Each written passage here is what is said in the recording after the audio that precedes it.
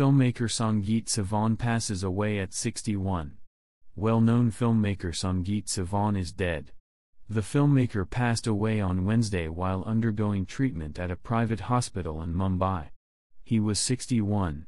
Sivan is known for making films in Hindi and Malayalam languages. In his long career, Sivan has helmed films like Vyuham, Daddy, Gandharvam, Yoda and Hindi comedy blockbusters like Kia Cool Hi Hum and Apna Sapna Money Money. Sangeet Sivan's brother Santosh Sivan is also a well-known cinematographer-director. One of the first was to comment was Bollywood actor Ritesh Deshmukh, who has worked with him in several films including Kia Cool Hi Hum and Apna Sapna Money Money. Ritesh took to X and wrote, "Deeply saddened and shocked to know that Sangeet Sivan sir is no more.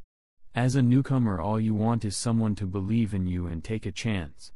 Can't thank him enough for Kia Cool Hi Hum and Apna Sapna Money Money.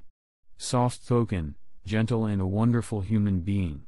Am heartbroken today. My deepest condolences to his family and loved ones, his wife, kids, brothers.